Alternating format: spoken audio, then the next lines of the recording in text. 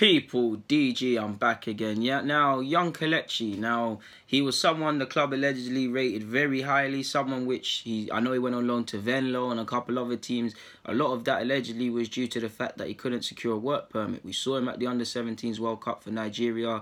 Him and a couple other young Nigerian stars put a good account of themselves in that tournament and have gone on to do good things. And Kelechi looked to be one of them that, of course, I'd say it's a case of being out of sight, out of mind, in that obviously he never had a work permit. He wasn't out with the under-23s and 18s, so no one was hyping him like that. But he was one people were looking for. He was one we were told the club highly rate. He was one that is actually away from hype, was actually making progress, because despite the fact he never played for Arsenal at first team level, on his loan spells he was mixed success, but he was doing all right. He obviously got called up by Nigeria, obviously didn't go to the World Cup, but I'm sure he played in a friendly against Atletico Madrid and did all right. So he's putting a good account of himself, and you're thinking he looks to be one of them to get a chance, hopefully, to progress the first team and things like that. So it did shock a lot of people when he went to Porto on loan, with an option of a permanent. It shows you the club might be trying to cost cut, save money and get rid of wages there. And yeah, man, it just shows how quickly things can turn around, because he's still young, but I mean, it hasn't gone the way to plan. I know he's getting into the side now, but at the start of the season, he wasn't getting into the side too many times. He's still actually yet to score, and he's got 13 appearances. And how old is he now? At 20 years of age, 21 come June. They have an option of a permanent, primarily at, with Porto's B side. I don't think he's played at senior level yet. You've got to think, what are we going to do with his future now? Because like I said, you'd be inclined to imagine that his Arsenal career is done now. If we can make a tidy profit on him, we can. But I think he's going to have a decent career. I still think he can have ambitions for Nigeria and get into the side. I think he's got excellent technical quality. I think he's got reasonable pace. I think he can be a good player.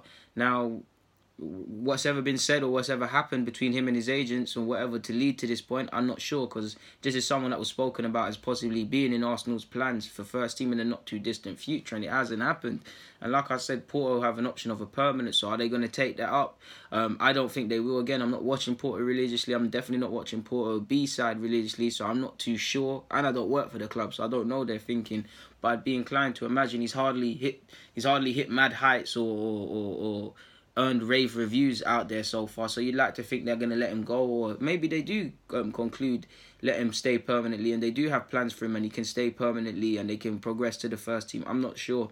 Either way, I do think we know his Arsenal career here is over before it's already begun, sort of thing.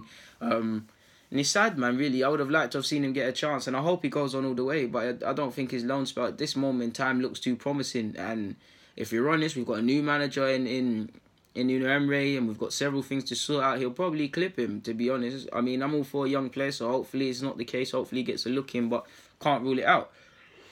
So, yeah. That's all I wanted to say, to be honest with you people, because you're looking at Bielik and Kelechi. They're two that probably just both need to make a decision over their futures if they haven't already. It's pardon me for shaking the screen, people. That's all I wanted to say. I'm not going to keep you lot here any longer. So, on that note, people, thank you for watching and rocking with Deluded. I'm the best at this. Comment, subscribe, and do the rest. I'm out. And I made the screen shake again. I'm out.